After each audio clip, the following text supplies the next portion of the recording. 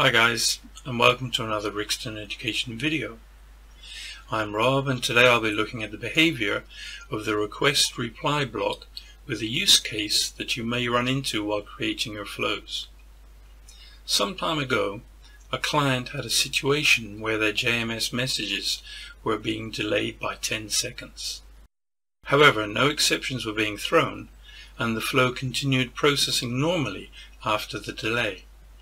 This was quite strange, since the JMS broker was running as part of the Mule instance, not as an external system.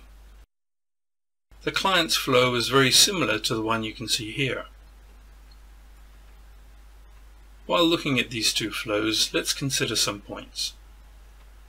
Firstly, as the JMS transport is asynchronous, a second queue has to be supplied to receive messages back from the JMS broker. Whenever a message is sent from a JMS outbound endpoint that has been set to request response, Mule will create a temporary queue on the fly and set the reply to message property to the name of the temporary queue. And thirdly, the request reply block in the flow will also set the reply to message property, this time to the name of the queue defined by the JMS inbound endpoint, namely Q2. So let's consider how we can expect this flow to behave. On receiving a message on the HTTP endpoint, it will be sent to JMS flow through the JMS outbound endpoint and reply to set to a temporary value, as I described a moment ago.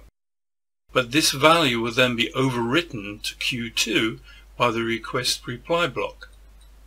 So messages are set to arrive on the JMS inbound endpoint, not on the temporary queue where the JMS outbound endpoint is listening.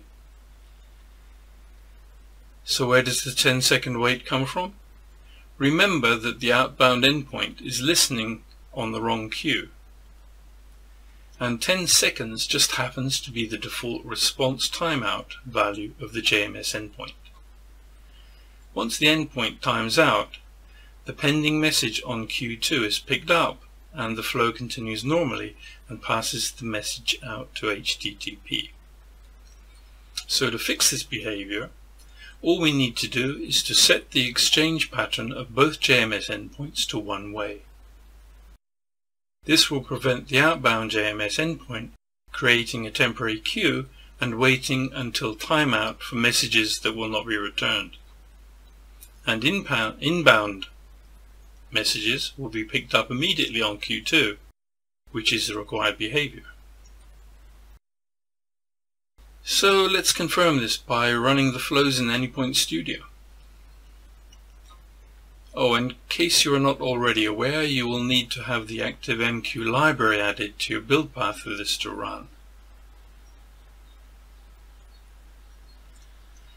Let's start the application, which will then wait for messages via HTTP in entry flow.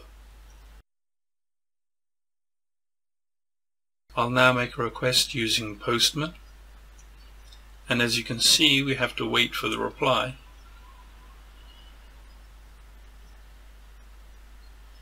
Okay, so here's the reply, and as you can see, it took a little over 10 seconds, as we expected. Now let's go back and reconfigure the JMS inbound and outbound endpoints to one way, which is in fact the default when building with Anypoint Studio.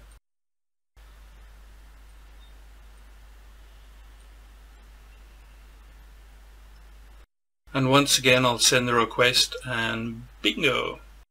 We already have the response, but this time it only took about 1/3 of a second, which is more like what we would normally expect. Well, I hope this has been useful. Be sure to check out the original blog post for more information. If you have any comments, feel free to comment here or on the blog. Stay updated with what's going on with Ricston and in the integration world. Follow us on Twitter, or give us a like on Facebook. Thanks for watching, and until next time, goodbye.